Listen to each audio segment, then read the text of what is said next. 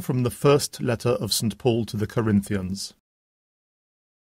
Brothers, I want to remind you of the gospel I preached to you, the gospel that you received and in which you are firmly established, because the gospel will save you only if you keep believing exactly what I preached to you. Believing anything else will not lead to anything.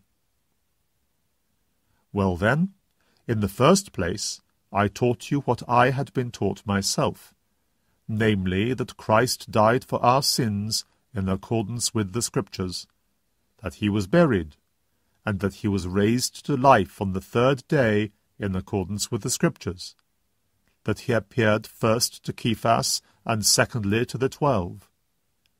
Next he appeared to more than 500 of the brothers at the same time, most of whom are still alive, though some have died.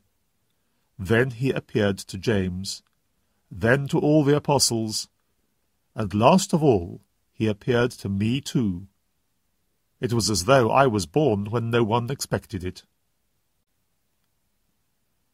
I am the least of the apostles. In fact, since I persecuted the Church of God, I hardly deserve the name apostle. But by God's grace, that is what I am. And the grace that he gave me has not been fruitless.